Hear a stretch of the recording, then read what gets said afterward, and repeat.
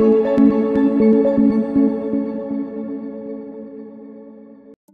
new roadmap for decarbonizing the US economy. Can existing hydrogen technologies help us achieve net zero by 2050?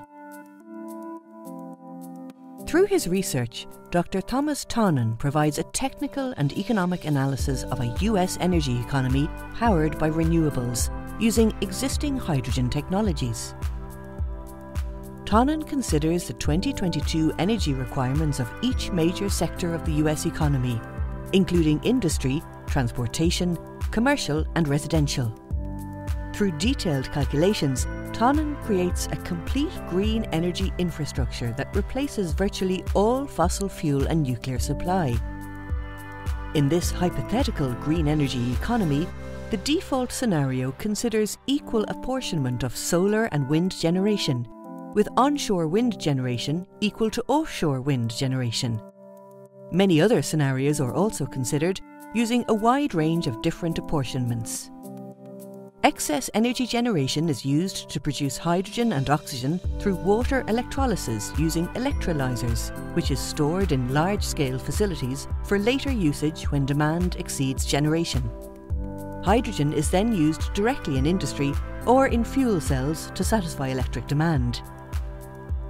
These novel buried surface storage facilities consist of commercially available high-pressure gas storage vessels for hydrogen, with the option to also store oxygen.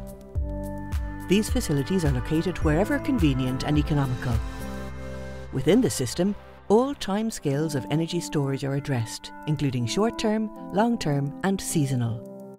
Enhanced grid lines and hydrogen pipelines transmit and distribute energy. To address energy generation that fluctuates seasonally, the system generates 20% more energy on average than the total US energy demand in 2022, greatly reducing seasonal storage requirements and ensuring that hydrogen energy reserves are constantly replenished.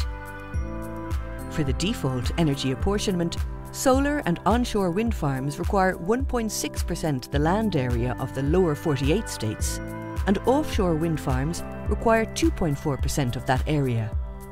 Installation costs for the entire energy infrastructure total $27.7 trillion US.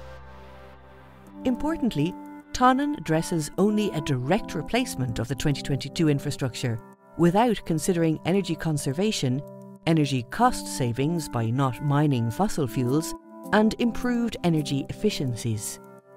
Such considerations could reduce the required infrastructure by approximately 30%, reducing the actual installation costs to under 20 trillion, or approximately 800 billion per year, if the roadmap deadline is 2050. Tonon's results provide governments with useful and realistic guidance on how a decarbonised economy could be achieved using existing technology. Tonon's approach is a top-down systems approach, which is the approach taken for most engineering solutions, such as the US project to put a man on the moon and the national security imperative to build a war machine for World War II. It brings the net zero goal one step closer to reality.